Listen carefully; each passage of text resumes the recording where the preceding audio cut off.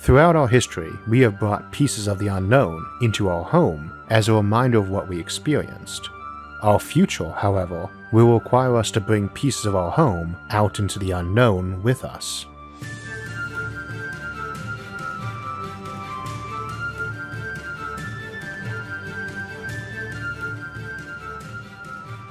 So today we will be continuing our look at interstellar colonization and generation ships, with a look at how you go about moving whole ecosystems to be transplanted to alien worlds. The first and most key thing to understand is that this inevitably requires a certain amount of compression and loss, a lot like compressing an image by zipping it. Short of moving an entire planet, which is actually possible, to another system with a planet perfectly matching Earth, which is also possible, you will never end up with an exact copy of an ecosystem. After all, such a place is not just the flora and fauna in it, it's the terrain inside it too, the microorganisms there, and its interaction at the edges with its neighboring ecosystems. Even minor changes in terrain, weather, and sunlight can change the dynamics of an ecosystem, as can changes to its neighbors, and of course it is worth remembering that these changes are always going on naturally. There are no perfectly balanced ecosystems, they are dynamic, evolving, and ever-changing. So our threshold of good enough is actually how nature rolls anyway. This would vary with the folks making that decision, but recreating Earth in minute detail isn't really the goal of interstellar colonization. We want similarities, but not perfect copies, complete with the same mountains and rivers. That would be boring. As we look at this today though, we are going to be shooting for the most complete ecosystem we can get, even though odds are many colonies would opt not to go that route. We are showing it can be done rather completely, not that you necessarily would. We should also note that there is no such thing as a closed ecosystem. Even our entire planet, if thought of as such, still relies on the sun and moon in major ways, for light, warmth, tides, and so on. Even our biosphere is just a thin skin along the surface, with constant interaction not just above to the heavens, but also down deep, as we exchange a lot of material with our planet's crust and mantle. There are external inputs, so a smaller ecosystem engineered to be fairly stable shouldn't be thought of as not being closed just because it might need the occasional infusion of new DNA. After all, it needs light and energy from outside too. A complete ecosystem need not take up a lot of space either, and I don't mean because DNA is so small you could fit copies of every species on the planet in the palm of your hand, or even digitally store them. For most of our planet's history, there has been life, but just single-celled life or very basic multicellular types. These tend not to be too dependent on each other, and you can fit millions of members of millions of species in such a volume.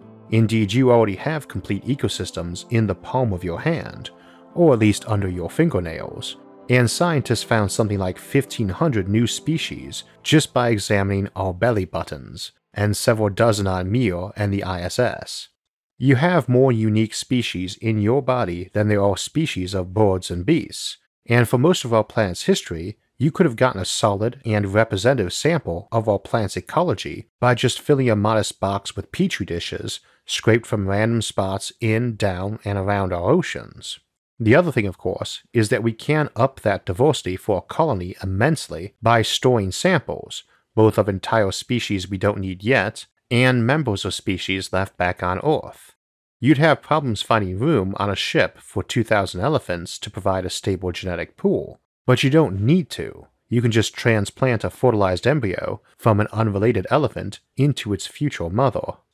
However, and this will be important for our next episode too, for some species you still need a viable population for social purposes.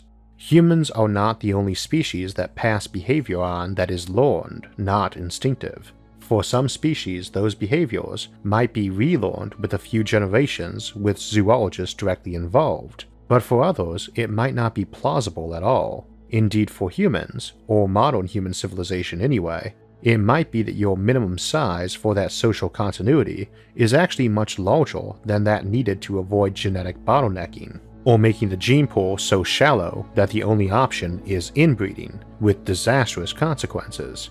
On top of that though, you'd have some species, like the prairie dog, that not only creates its own living area, but changes the entire ecology and provides living area, food, and habitation for many species that couldn't survive without it. In ecology, this is a keystone species for an ecosystem, and you probably need to have it even though it might not need much social continuity. They might not need many members, but some other species that need social continuity and eats them might require you to have a lot of them. So this is one approach. You figure out which species need that social continuity, and the minimum population they need for this, and you build your colony ship habitats with that in mind. Whichever of those needs the most space for a viable ecosystem represents your ship size. As we discussed last time in Exodus Fleet, a colony expedition to a new solar system is likely to be a colonial fleet, not a lone colony ship. So if you find out that elephants need 10,000 square kilometers for a complete elephant pack, that's your minimum ship size. Other ships could be smaller or more likely just contain several ecosystems, overlapping or segregated off. Such a ship, as a classic rotating habitat, might be 20 kilometers across and 150 kilometers long. That is a pretty big ship, and far more than most will need, so we'd like to shrink that, and we'll discuss some approaches in a moment. A couple of notes, however: that may be a big ship, but it is buildable, and on century-long missions, it is nice to have lots of elbow room for your human population. As we discussed last time, the size of these ships isn't actually our bottleneck on colonization. Even for ships this big, there is more than enough raw material in our solar system to construct whole fleets of such vessels to send off to every star near enough to us that we want to colonize them directly without even putting a scratch in our solar system's resources. We will also see how this sort of path pushes you more toward the Gardner ship variation of the generation ship we've discussed before, that stops at planets temporarily to restock raw materials and set up a colony, then moves on, rather than staying there forever, as it would seem to make more sense to have your pachyderm ship move on to the next planet to colonize, rather than retask or scrap it. Ultimately though, smaller is better when you can do it, so how do we go smaller? We have several approaches. One of these is the pygmy route, which involves breeding up some smaller elephants with the same brain and behavior, then reverse the process on arrival, speeding up by using implanted embryos on the larger side of what's safe for each successive pack to rear. You might need to go rather slow with something like elephants, of course, since size is a pretty big part of their social dynamic along with age, and they live a long time.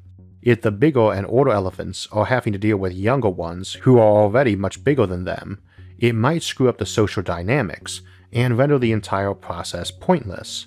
A human can raise an elephant after all, or a pack of them. The idea is that we can't do it as well. That's our second approach, by the way, using humans or robots or virtual reality to cut down on needed space or resources. This is part of the stow and grow approach we see with seed ships or data ships. You pack everything tight as essentially data, DNA or digital, and grow it on arrival. Taken far enough, you don't even need elephants alive for the trip. You just clone them on arrival and let them get raised by an artificial intelligence, either in a virtual reality or in an elephant mimicking robot. We talk about uploading human minds a lot on this channel, and there's no reason you couldn't upload an elephant mind either. For that matter, while a zoologist can raise an elephant and not do as good a job as an elephant, presumably, one can also presumably get better at that with more technology and research into such methods and the social structure of the species in question. Don't take that as easy though.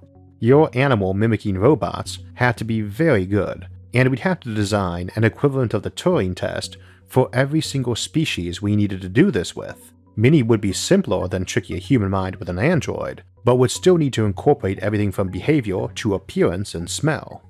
In theory, we could establish entire ecosystems in a digital substrate for the duration of a voyage, with Dumbo and all his friends blissfully unaware that they are in a simulation. One morning, they wake up a little dazed and groggy on the real terraformed alien world or space habitat at the destination, completely unaware that they have just woken up from being vat-grown and their digital minds downloaded into the flesh and blood brains. Done right, they get up and go on their merry way, doing whatever elephants do, in the same way they did yesterday when they were digital simulations. If you want to skip all those routes, you can just supplement the diet of those elephants. A pack needs thousands of square kilometers of land because they need to eat, and tend to inhabit places that are a lot less effective at producing food than a high-tech farm. A typical African elephant eats about 70,000 calories a day, but they're pretty flexible about where that comes from, unlike something like a panda, so you can compress their natural habitat quite a bit by growing food elsewhere in dense and efficient hydroponics, and having robots drag it in, or have them simply apply a lot of farmer techniques to enhance biomass production inside that habitat. If you know what you're doing, to avoid screwing with their behavior or health while supplementing their diet, you can get away with a much smaller habitat. We are focusing on elephants because they are probably the most space demanding. The general consensus of zoologists I've seen is that while the minimum for health is about a hectare, a few dozen productive hectares apiece is probably the goal for elephant packs, though more is always better. We will say 50 hectares apiece and a pack of 50 elephants, or 2,500 hectares or 25 square kilometers. That's probably overkill, but the less dense they are, the easier it is to include other species they are to share in the environment. That would be a rotating habitat 2 kilometers in diameter and 4 long, more in keeping with the ship sizes we discussed before for generation ships. Now you need nothing like this for most species, even most animals. There's around 5,000 mammal species, and most are a lot smaller than people, let alone elephants. Most of those do not really need the continuity of society to do okay either, and even of those, most could be guided up by zoologists. They might be a bit weird for a few generations, then return to normal, or a new normal. Keep in mind, an elephant growing up under an alien sky, or one growing up in a cylinder habitat where the sky is more pasture, is not going to be quite identical in behavior. That's not necessarily a bad thing either. The elephants in India are not the same as the ones in Africa in behavior or genetics, so they need not be the same around Alpha Centauri either. When you're building these ships, you are aiming for the smallest size you can, based on your knowledge and technology and the species in question, and the biggest you can depending on your budget and desire, and will settle for a happy medium. You are not building a zoo, and you are not building a natural habitat. You're building a colony fleet to make a colony. You can worry about replicating things like back home, and maximizing the welfare of those critters once you get there. The passengers are not meant to be a complete and final system. Now on something like a Gardner ship or Gardner fleet, you do need that, because you might be doing it for millions of years, but then that's another reason I suspect that will be the preferred approach to colonizing other solar systems. If you have a bunch of people tasked to make new worlds, trained to care about that as their main purpose in life, and to tend to their fellow non-human passengers, and with those passengers living in their literal backyard, you are going to have a rough time with crew morale if they feel like their charges are being neglected or abused. I don't think we want to discourage them in that either, or teach them to be callous or distant. We are, after all, principally focused on seeding human civilizations around the galaxy, and we'd probably prefer that not be done by heartless jerks. Now we picked elephants because they are huge, space demanding even for their size, and very social. While they are probably the most demanding for land species, they aren't the only challenge we face. We have smaller apex predators that need a lot of land to support hordes of the critters they eat, for instance, and it might be rather bizarre to have hordes of robot antelope with lab-grown meat on them running around. You can still compress that space though by enhancing the food source for those herbivores and letting the predators more often find random vat-grown carcasses to scavenge. It summons an image of the park from Westworld to mind, but with the robots being animals rather than people, and with a lot of zoologists wandering around. We always think of the crews of spaceships having a lot of engineers and physical scientists, but colony ships probably would have way more biologists, botanists, and zoologists. But of course, you'd need marine biologists too, because we have a lot of oceanic life. Some of those are pretty big and complex. A shark is a pretty simple critter. They are mostly instinctual, and they don't raise their young. However, a few types are actually very social, With each other, anyway. To everything else in nature, they really are giant killing machines, and we probably could skip them on a ship entirely in favor of growing them at the destination from frozen stock. Needless to say, whales and dolphins are also very social and do need that social continuity and a lot of space, or rather water. Water is heavy too. It may not be as heavy as dirt, which tends to be about twice as dense, but it's 1,000 times denser than air. As we discussed in the Ocean Planets and Water Worlds episode, most life in the oceans is pretty close to the surface, and the various pelagic zones, areas broken up by depth and sunlight, don't have all that much crossover, especially with the very deep parts of the bathypelagic or abyssopelagic. Except for nutrients, of course. Those lower depths are just as dependent on organic material falling from the upper regions, marine snow, as those regions are on sunlight falling on them. The marine snow that feeds the deeper zones can be replicated by just dumping organic material from hydroponic facilities into such environments, but some critters do cross zones a lot, and whales for instance are a good example of that. Cuvier beaked whale can dive 3 kilometers, near the bottom of the bathypelagic. That is a lot of water, and a lot of depth too, which is very rough on rotating habitat holes. We have a couple of advantages though. First, you do control the gravity in a habitat. It varies linearly with the distance from the center, and halfway from the middle, the gravity is half what it is at the edge. We can also spin it slower or faster, and the shape of the rotating habitat is not restricted to cylinders.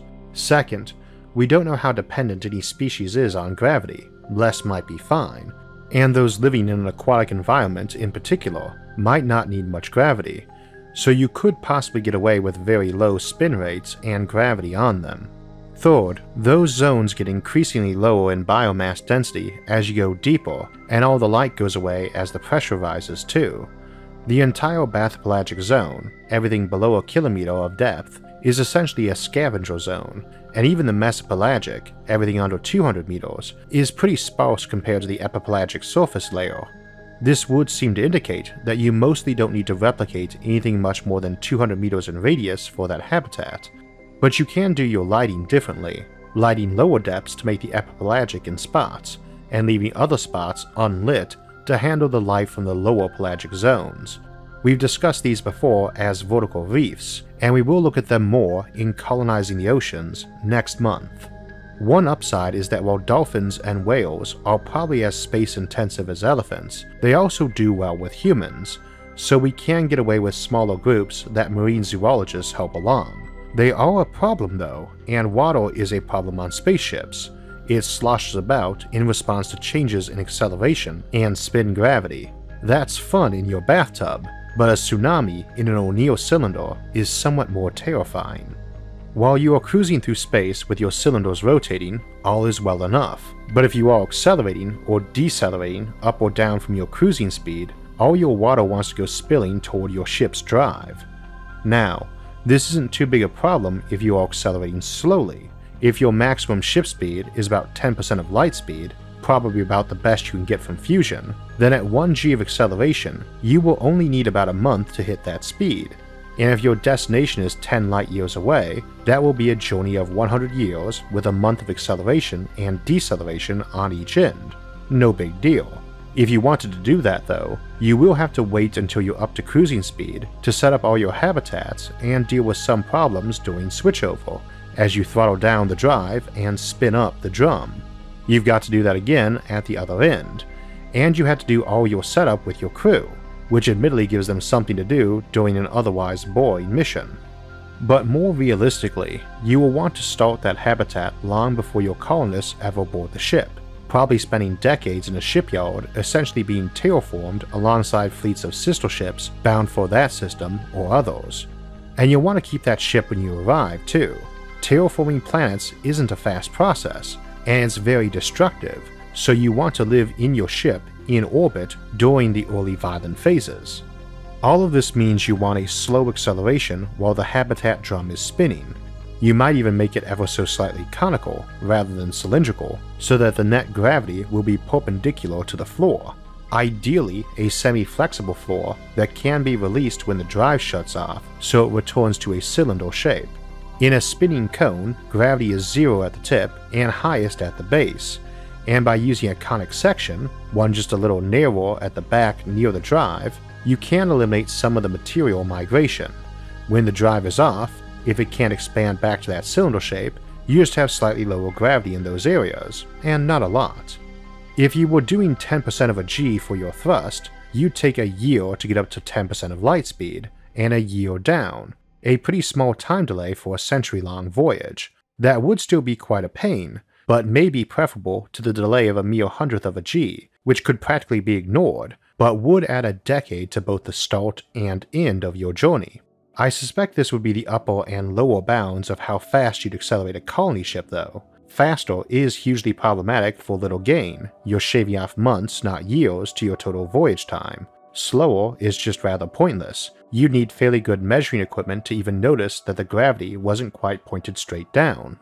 Just as a reminder, Earth spins too, and the centrifugal force we experience from that is not straight up anywhere but the equator, so don't think net gravity being pointed slightly off-center from spin is the kind of thing where even small quantities can cause problems. Your concern is so much of it that you get tidal waves and landslides inside your habitat drum toward the back, and you can get around that even for fairly high acceleration rates by sectioning the drum up with retaining walls.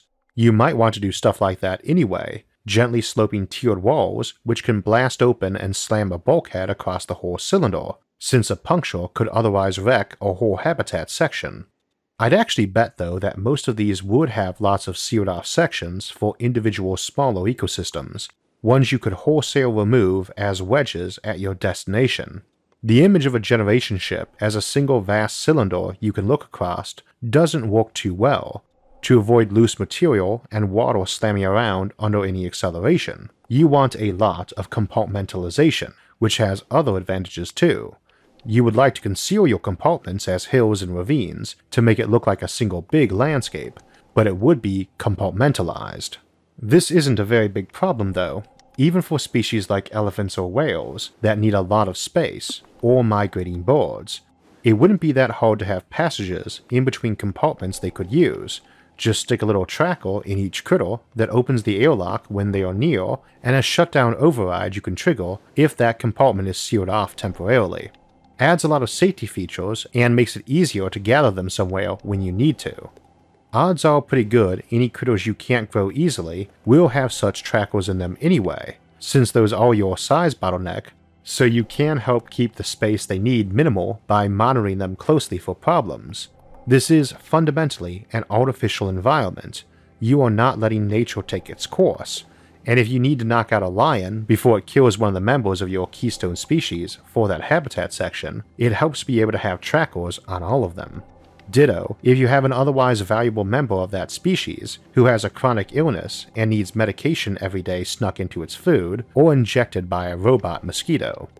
This is all a lot of work obviously, and is one of the reasons why I can't imagine anyone would get bored on these trips. You can decrease it by better technology, better understanding of biology and ecology, or by just making your ships bigger, thus allowing more of those critters and more people to tend them. It's not even possible to be more than vaguely in the right general area for how big these ships need to be and how many you need at this time. And I would expect one of the jobs in the future will be whole universities worth of scientists spending generations trying to fine-tune everything against various benchmarks for size, cost, mission goals, acceptable drift in ecosystem or critter behavior, and so on. Many critters are easy, but many are very hard, and may require huge numbers of experts to study all these species first, and then to properly model a viable stable habitat for them. Again, something like migratory patterns can depend on everything from magnetic fields and day length by season to wind and water flow, even fire. We have species that propagate seeds that way, and if you needed them during the trip, you'd have to torch part of your habitat drum periodically. This may turn out to be complex enough that the stow and grow approach of seed and data ships ends up being technically easier. We skipped a lot of the other challenges too. Gravity and air pressure vary a lot with height inside rotating habitats. You could have problems with birds and insects and deep sea life that way. Feeding deep sea life is hard too, as plankton, the basis of many marine food chains, is surprisingly tricky to manage for such a simple type of organism. Ships may have many compartmentalized and separate ecosystems, but are likely to specialize in certain climates. You'll need swamps and deserts, lakes and oceans, forests, steamy jungles, and frozen tundra of every conceivable kind in between. And you'll want to keep them grouped together to share assets and expertise as much as you can, and to replicate the native environment as close as you can. Even a lot of microbes are touchy about that and don't grow well in captivity, something we didn't even notice till relatively recently. The more we know, the smaller we can go, but at the same time, we often end up finding out about problems we didn't even know about that will require extra efforts, or interdependent species we didn't even realize had a connection. We might find out that you need ships even bigger than an O'Neill cylinder, and dozens of them for each colonial fleet, although with enough research, I think that will be unlikely. Now you might say that's a lot of effort to go through when there's a good chance you could go the hard tech route and just clone everything on site, stow and grow, and if needed dump in copies of uploaded animal minds into them for when you arrive if instinct isn't enough. Indeed, I suspect that might be a popular approach, but that requires a lot of work too, and keep in mind, you will need all these skills and experts to make the habitats and terraform plants at the destination too.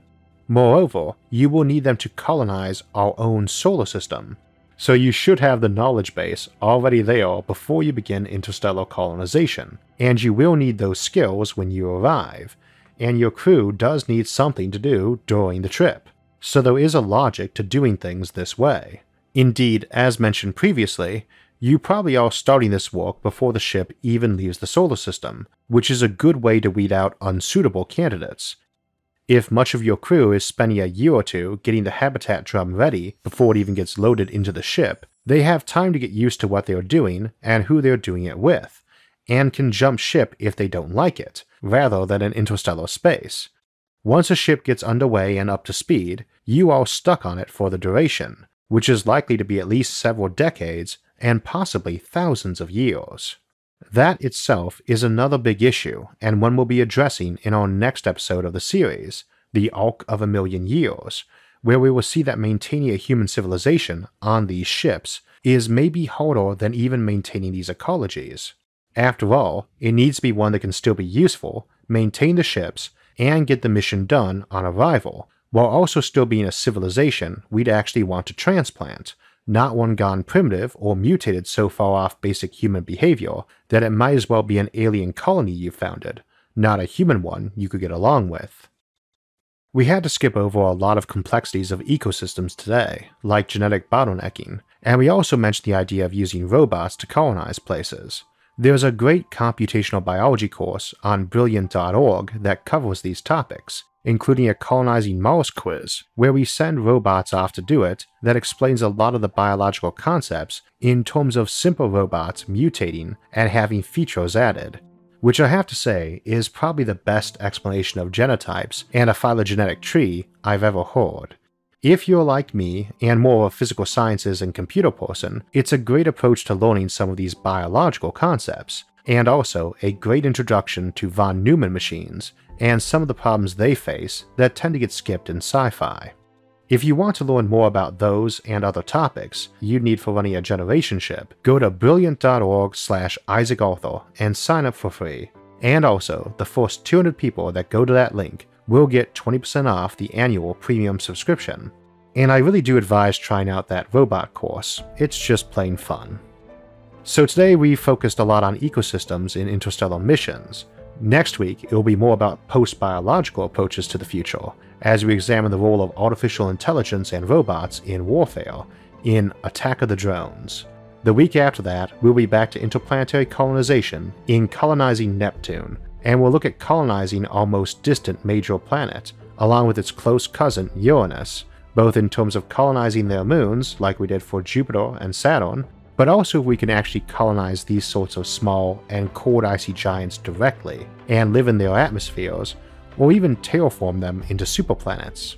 For alerts when those and other episodes come out, make sure to subscribe to the channel, and if you enjoyed this episode, hit the like button and share it with others. Until next time, thanks for watching, and have a great week.